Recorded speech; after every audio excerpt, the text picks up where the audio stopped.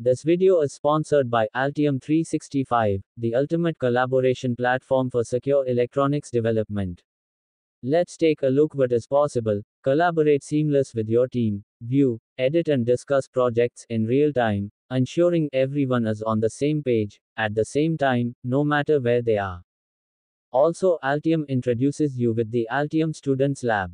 Get free access to Altium Designer with students license, and PCB design courses.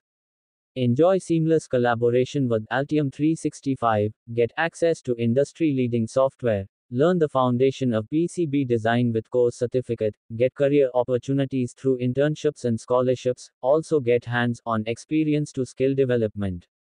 So, enroll today for free, and accelerate your career in electronics design.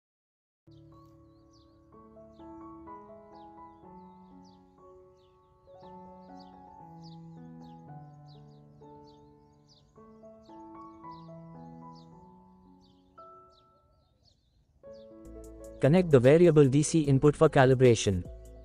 While charging, a 12-volt battery is usually considered fully charged at 13.8 volts, so let's increase the voltage and set voltage to 13.8 volts. Now use screwdriver and adjust potentiometer clockwise till LED turns on. Then slowly adjust anticlockwise till LED turns off.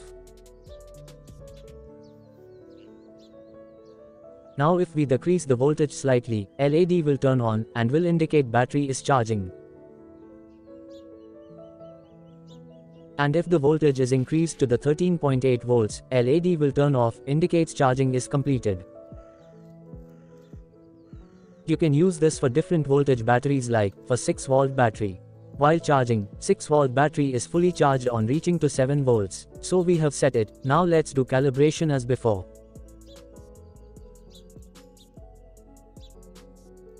You can see, slight decrease in voltage will turn on LED, indicates battery is charging.